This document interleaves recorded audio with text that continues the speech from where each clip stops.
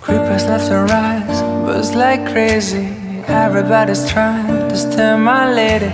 Spiders in the mirror and feel this can't be right. Back to the scene of a Friday night, to a blessed collision, still frozen tight. Spill drinkers, Cupid and the sound of her first chime. And why did you argue? We're dreaming of those eyes, the best part of my life.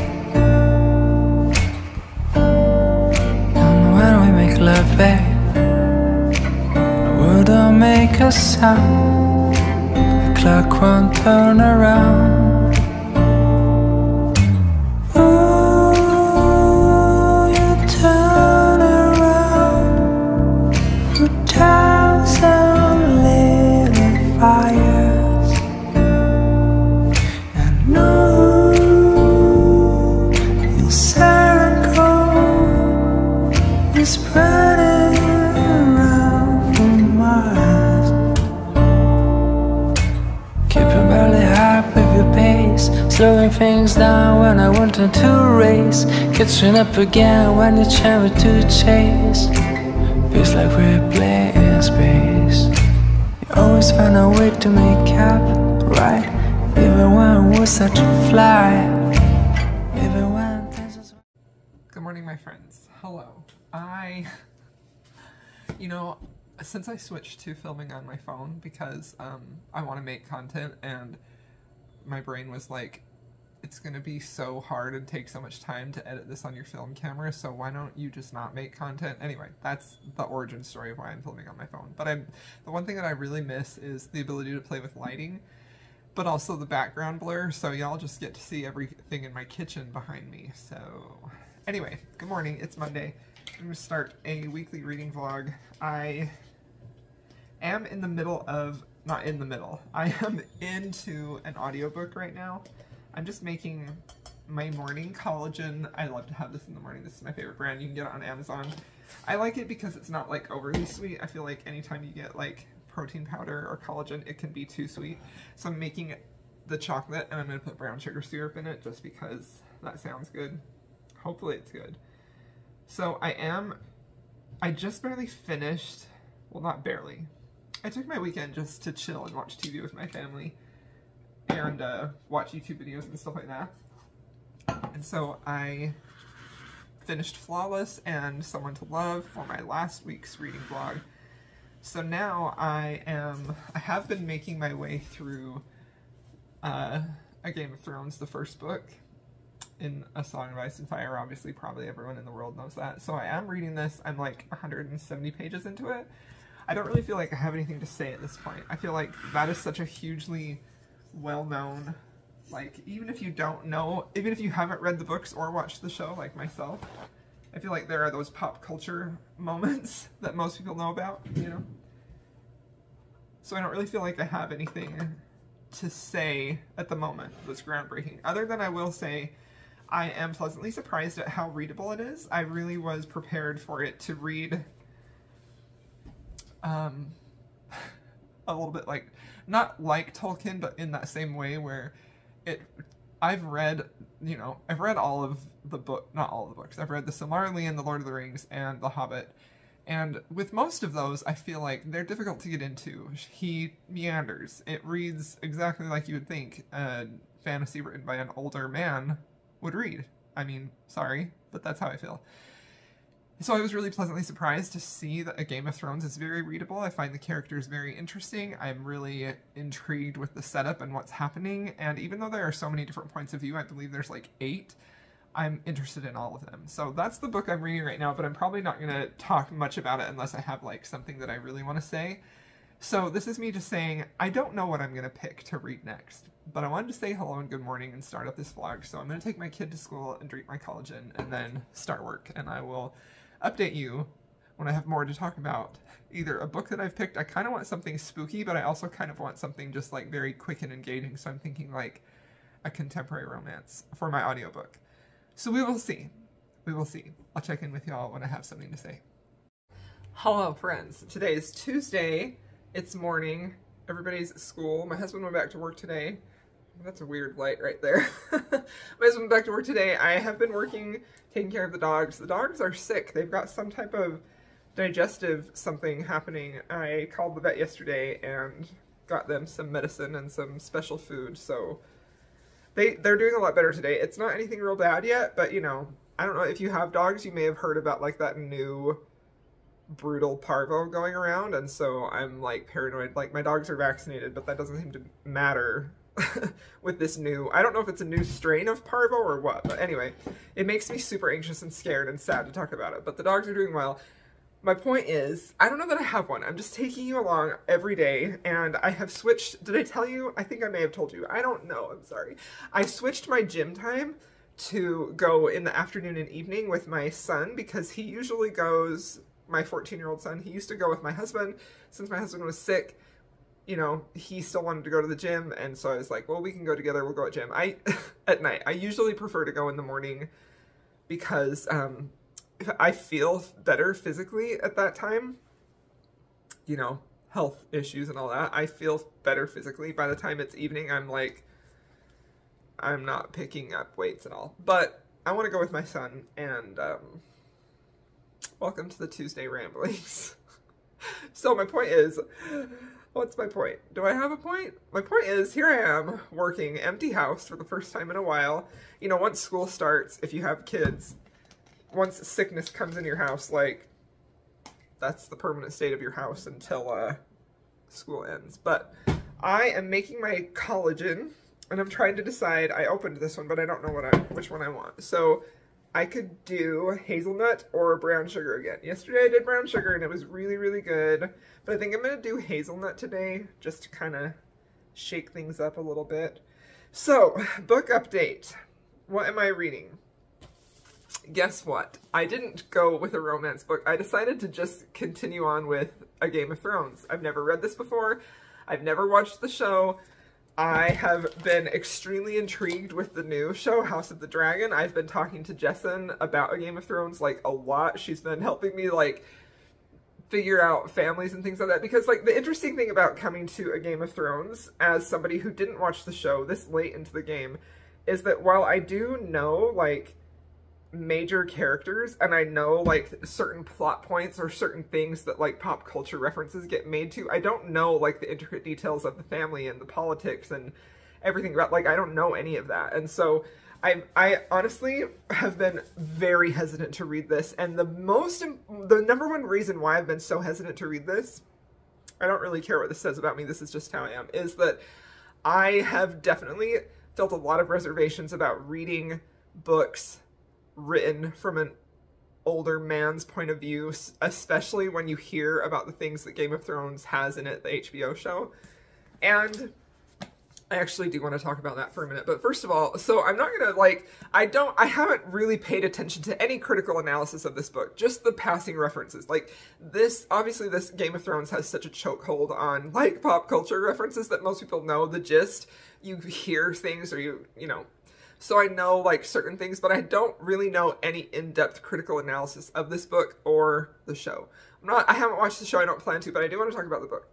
I mean, I may watch it. I don't know what I'm going to do with it. So, my overall impressions of this, I may have said this in my first clip, just very readable, very intriguing characters that I am very interested in. I'm really curious about how this world is set up, and also where it's going, you know? So overall, I would say my interest in this is pretty high. I listened to a good deal of the audio yesterday. I'm very invested in the story, which I think is really interesting because it's not progressing super quickly. It's a pretty slow-paced book, you know? But there is one thing that I wanted to mention, and I'm gonna mention this, and I sincerely hope that if any, like, diehard George R.R. Martin fans, specifically men, are listening, I don't know why you would be, but if you are, like, I just want to say I haven't read male authors very much at all in the last few years. I pretty much have only been reading from women authors. And if I do read from a man, it's almost always either like a thriller or it's a classic of some type. And I will say that this very famous author, very famous, very well-respected author, is doing something in here that another very famous, well-respected male author does. And I'm talking about Stephen King. And I'm not going to go into, well, it was the time period or whatever, but I'm just going to state, because this is my channel where I talk about books, that I find it very uncomfortable the way that the young Daenerys, 14-year-old, is being talked about in a sexual way. And I understand that, like, she's young, that's how the society, the world was working at the time, but the thing that I find unsettling and uncomfortable is the way that those are the only two that I can think of right now, those two male authors made a deliberate choice to write about a young girl, not a 19, a 20-year-old, an 18-year-old, not even a 17-year-old. They chose a young girl as like 14, and they chose that age and that body to sexualize, and there's a lot of emphasis on her youthful, feminine appearance. And I will say that it doesn't feel gratuitous, but I also feel like it's definitely unsettling. I got a phone call, and I don't remember where I was left off talking to you about, but I put hazelnut in here, and it was really good, so that was a good choice. So, I think that's the whole issue, especially in like a medieval setting, like, you know, young girls of that age were married off, but I just feel like, is it, and I'm sure he has received criticism for this, I know Stephen King has, but I also feel like they're such big, powerful authors that a lot of times people just sort of skip over that, especially when I'm in It, the book by Stephen King. I feel like that specific scene in there, if you've read it or you've heard about it, like, you know what I'm talking about, involving a very young girl, like, I just feel like, why is that necessary? But also, why do they, these men authors, why do they feel the need to focus on the physical attributes that show her to be young and childlike, not necessarily a young woman like 18, 19, 20, which even like 17, like, that's a little squicky, but 14, when she still has attributes of a child. I'm like, why do we need to be explaining those in a moment where the obvious connotation is that this is sexually attractive? Like, I don't understand, and I think I will never understand. I mean, I do understand, but I also am just sort of like, why, you know? Anyway, that really is not essential to the plot. I don't promise. I make no promises. So the promise that I have is that I am going to make content about books that I want to read right now. Like, I am not going to be reading for vlogs anymore. I mean, never say never. I'm not going to be reading for trope videos. Like, that's just not the type of content that I want to make. And that's because what I want to do is talk about the books that I'm reading with you. So, I don't know where this reading week is taking me, but so far it's taking me to page 260 of A Game of Thrones. And that's all I have for this update. I'll check in with y'all later. Hello, friends. Look at that huge stack of books that I need to find spots for. I only have these shelves. I mean, not only, that's not true, because I also have those shelves. And I have shelves in there, and I just have books everywhere, but I just keep buying books and have nowhere to put them. Anyway, hello, it is Wednesday. Welcome to the reading vlog. And I have a few things to say. Nothing like super groundbreaking, but I am still reading Game of Thrones. I am halfway through it. And let me tell you that I had some serious doubt about whether I should continue filming this reading vlog that is not at all about anything trending. It's not about books that my subscribers typically expect from me. Like, I actually don't think I've ever vlogged. I have talked about some adult fantasy books on here, but I've never vlogged anything other than romance and the occasional thriller. And this book is taking me several days to get through. I feel like I've realized a couple of things about myself recently, and one of them is that I don't enjoy speeding through books. I don't enjoy reading a book a day. I don't enjoy, like, trying to hurry and get through books. And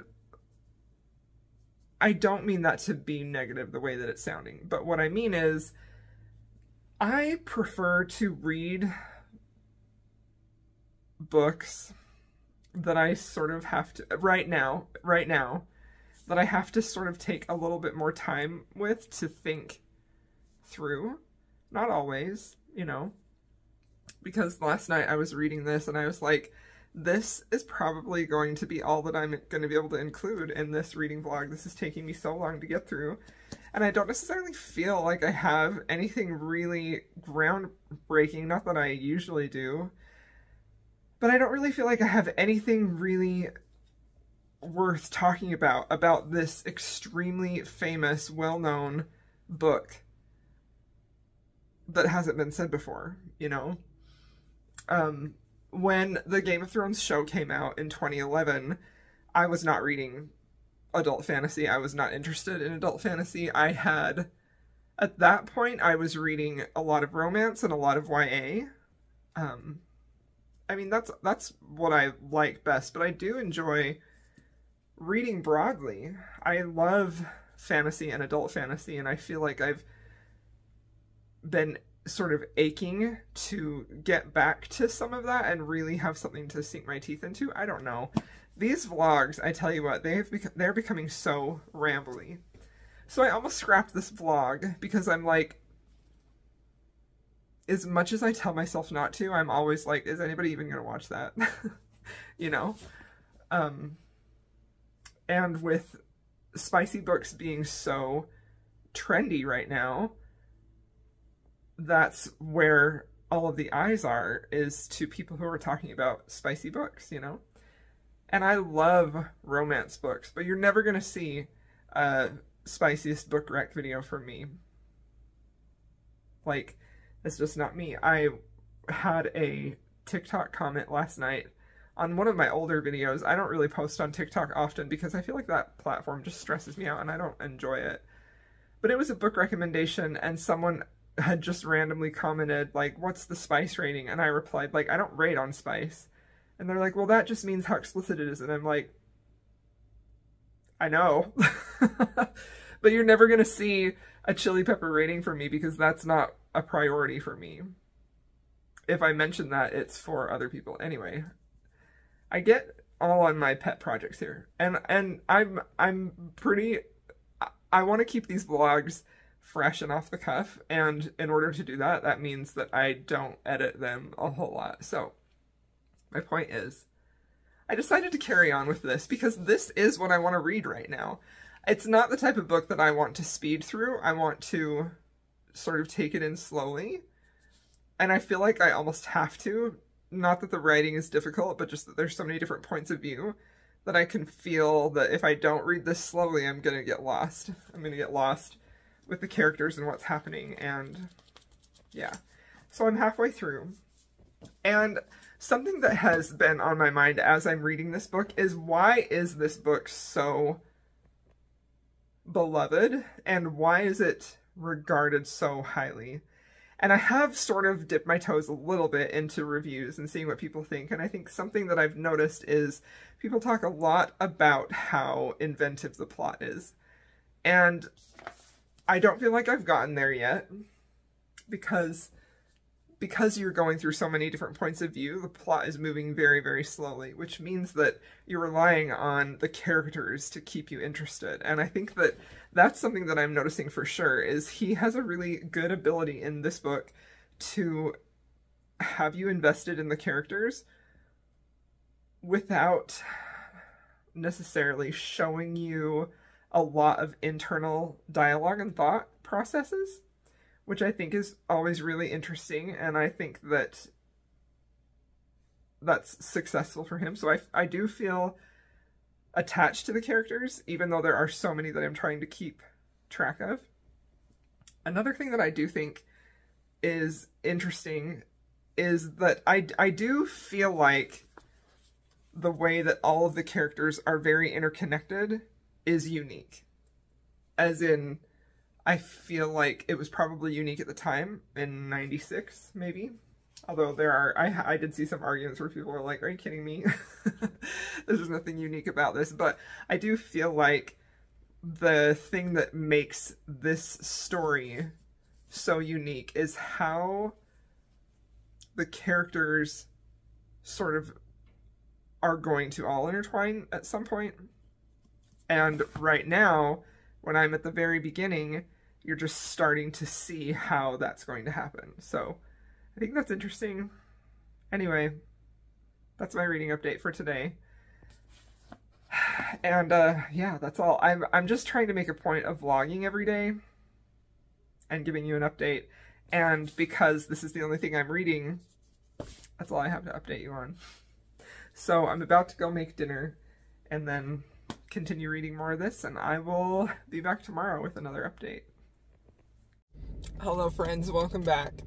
Welcome back to the final clip of this vlog. This vlog which took a kind of unexpected turn.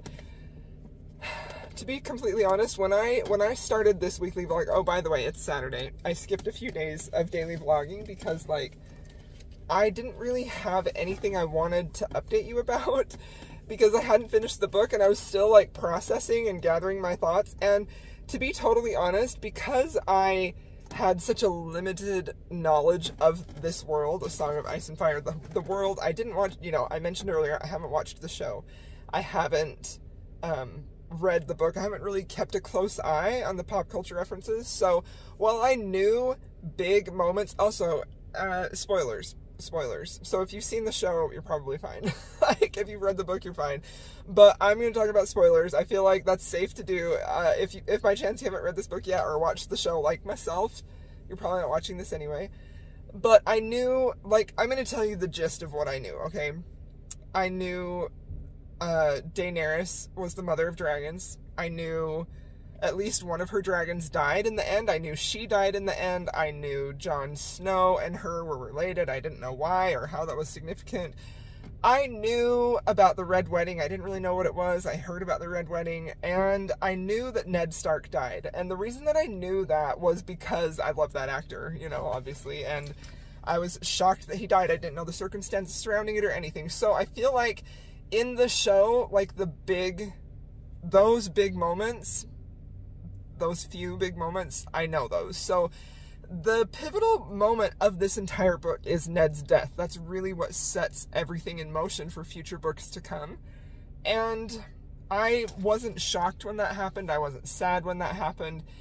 And I feel like that's partly because I knew it was coming. So by my nature of knowing a character is going to die, then I'm able to like emotionally distance myself from them as I'm reading their story so that I don't get too attached and heartbroken, you know? But I also feel like that's partly because of how he chose to talk about Ned's death in the way that it's not graphically depicted, which was a little surprising for me. It is there, and I think that if I had gone into this, if I had read this not knowing that, if I had been like one of the first to read or experience this, and I didn't know he was going to die, I would have been shocked.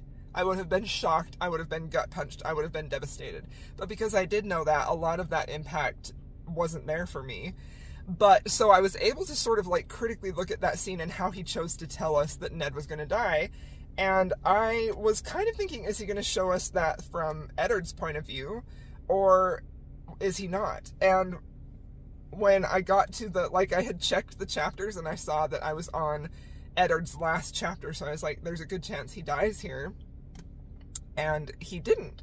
He chose to narrate that through Arya's point of view, which I think was more powerful because you could experience her emotions, but I also feel like he sort of kept you at a distance there, and I think that's something that is unique to his writing style, that And I find that really interesting because I'm very invested in these characters. They feel very real to me. They feel very developed and very fleshed out. And I talked about this earlier. This is the thing that I'm most interested in, and this is the thing that's keeping me reading here.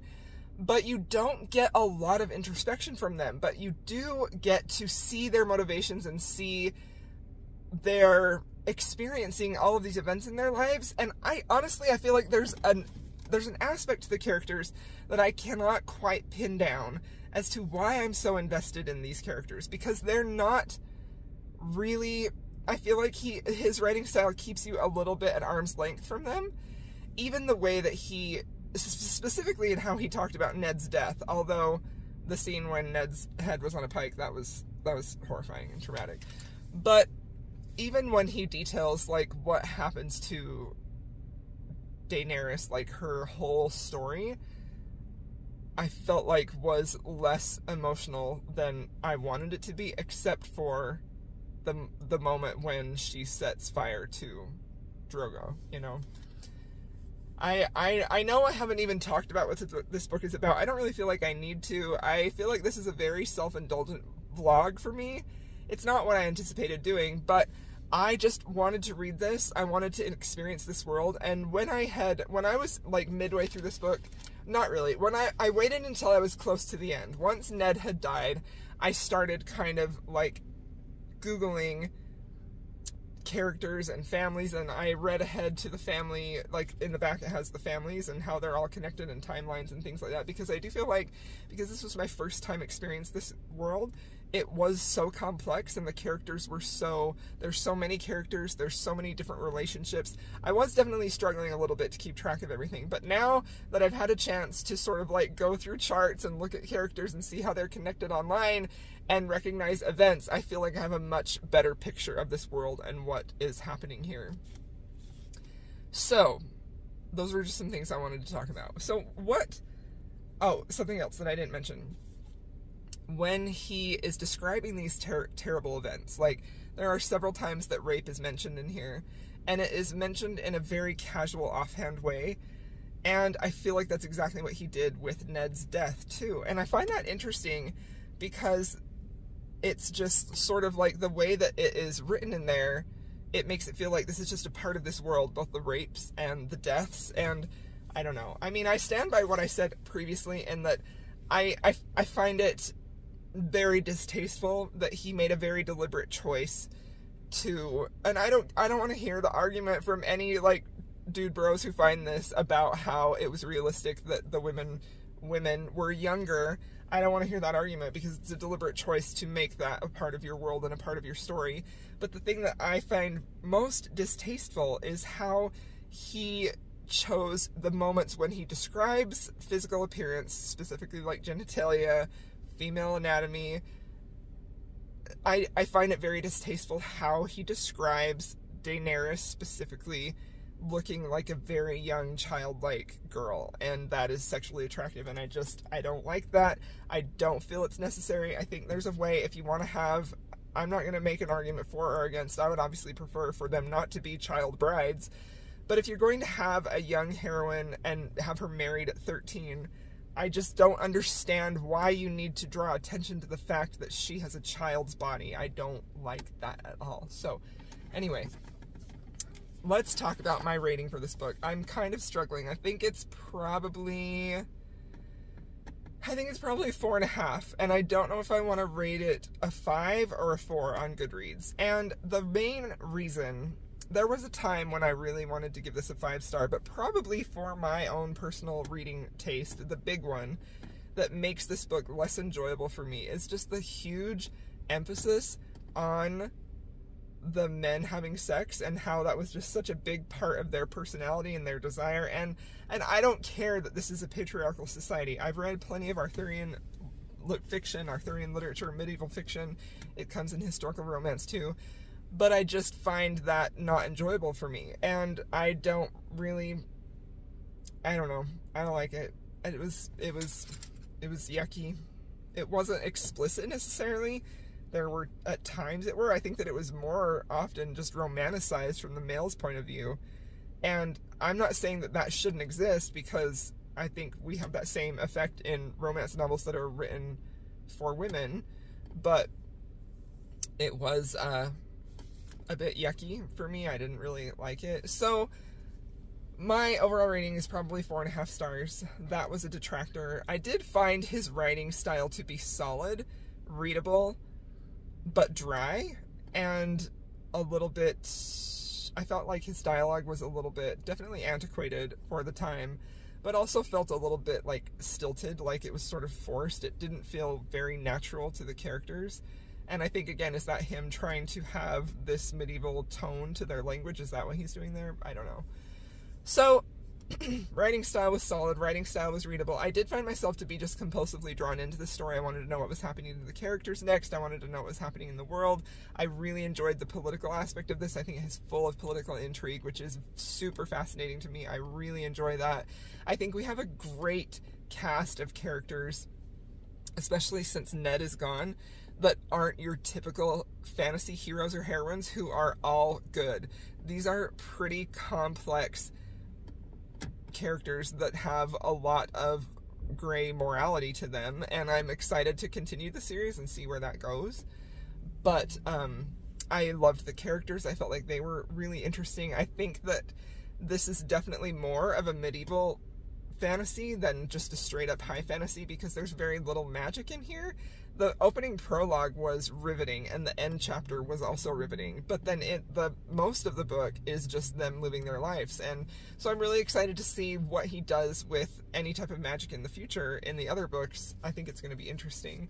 Something that I've noticed this book is praised for continuously is its originality, and I don't know that I necessarily agree with that, because there's really nothing in here that feels deeply original to me. It feels like recycled tropes, but the thing that I think that makes this book so successful and powerful, one of the things, is how fully fleshed out it is, how in-depth the character's backstory, the history, these people, this country, this world. It's just like fantastically, immaculately thought out, and I find that just to be very, very impressive and also compelling. And I think that I haven't really read a fantasy book that has that same type of history other than Tolkien.